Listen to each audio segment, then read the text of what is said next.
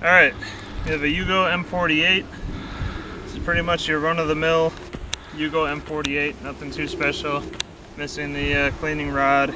Has kind of a mismatched handguard, but I've heard that's pretty common on these. I don't know if they made it out of some other different type of wood. But I love these things. They're rugged, they're well built. Most of them are in, close to unissued condition. This one's a little more beat up, but didn't stop me from picking it up. So we will fire 10 rounds, 5 at a time. This is old Turkish 1941 vintage ammo. We got a couple of pumpkins down there, but I'm going to try to see where this is hitting because I have not shot this rifle yet, so I'm not quite sure how accurate it's going to be. Front sight post looks like it might be a little off, but we'll find out. So.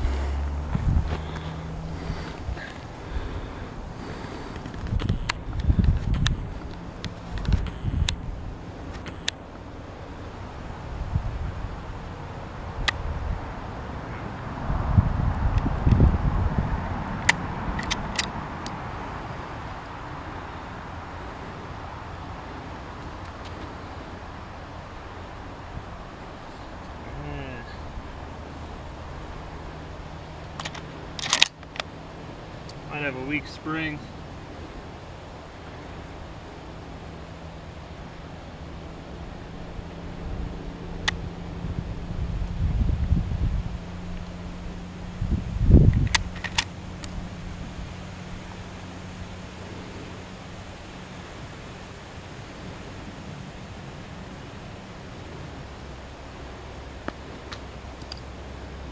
Wish I would have brought the other one. I could have checked these to see if they'd actually fire.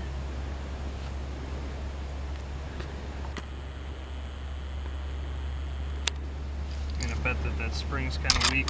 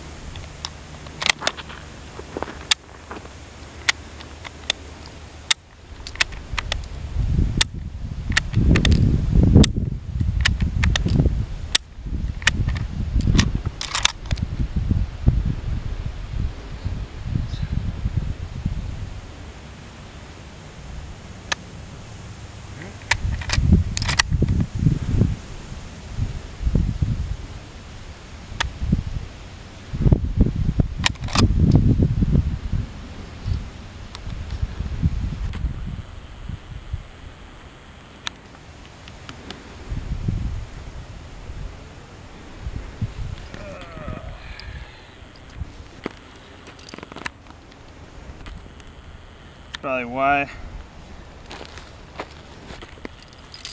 Should have cleaned this thing before I took it out. There's a crap load of cosmoline in there.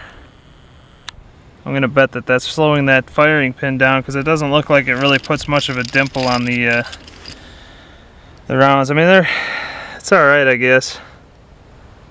It's not horrible, but it's not the greatest either. So probably just not hitting it hard enough. Alright, have to clean it up. These were the rounds that I tried last time. So the primers are a little dimpled, so we'll see if they will fire this time through. Took the bolt apart and got most of the cosmoline out of there, so hopefully there was quite a bit, so hopefully that was the issue. Otherwise it's going to be probably a weak firing pin spring, so we'll see what she's got.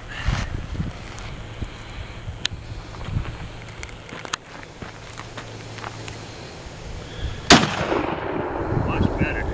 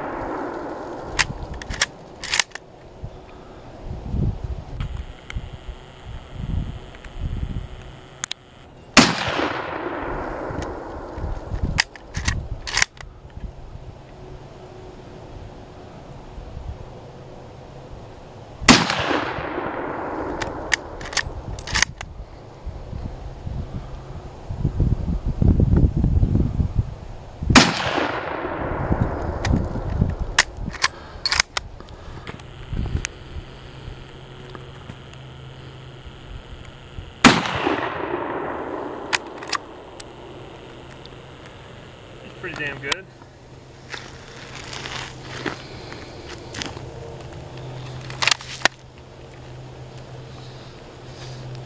Alright. Not too bad. Just an issue with all the cosmoline built up underneath everything and built kind of wedged in the spring, caused it to slow the firing pin down, so clean that out. Fire's good. Sweet. You can see all the fresh hits where I was hitting. It seemed like it was a pretty decent group towards the top. A couple over here, one here, one here, one here. The rest of these are all shots from earlier in the day. Oh, it's not too bad. Almost every single one of them hit. So the bat side. Yeah. Looks good. Gonna shoot some more rounds with the M48. Once again, this is 1941 vintage Turkish 8mm. And it seems to shoot fine now that we got the cosmoline out of the bolt. And it seems like that's the only problem we had here. So we'll see how many more rounds we can shoot through it. Let's see if we can finish off that pumpkin.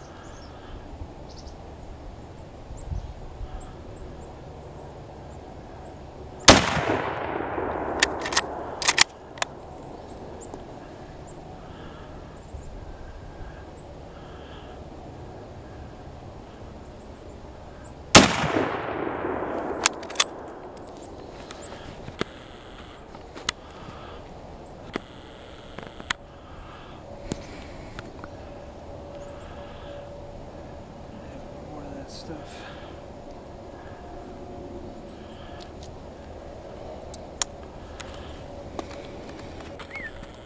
Barrel's getting hot.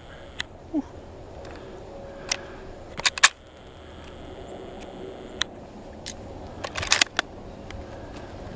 You want to zoom in on the target again?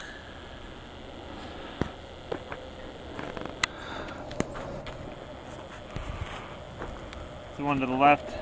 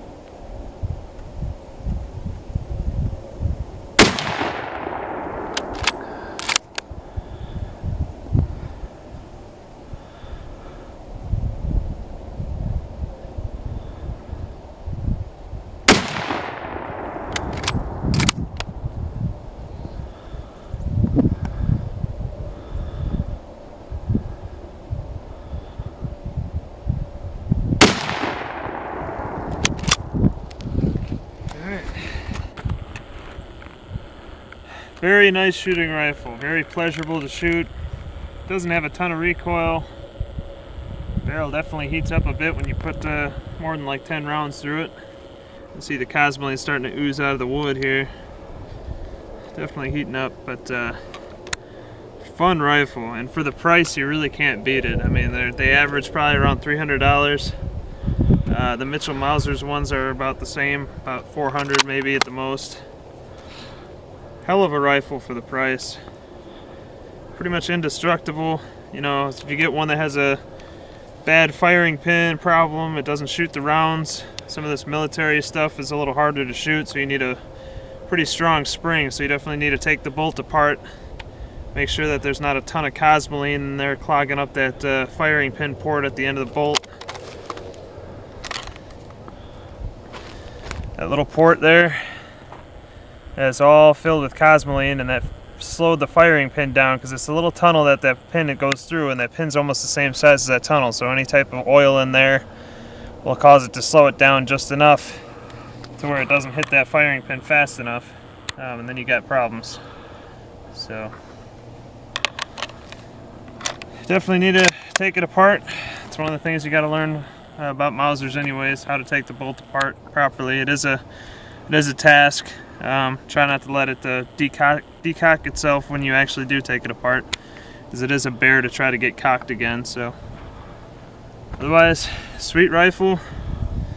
Like I said, this one's kind of a beat up one compared to the other two that I have, but still well worth the money in my opinion if you find one of these for $200 to $300. The ammo is a little expensive now, but usually this old surplus stuff is still pretty cheap. Got the Turkish stuff, and then I think this is not sure what country this stuff was from. Has the kind of silver looking stripper clips, but probably about $7 or $8 a box for this stuff. Not bad. Let's go look at the target. You can see tore it up pretty well. Which all the rounds were hitting in almost the same area. Wow. It's a big hole.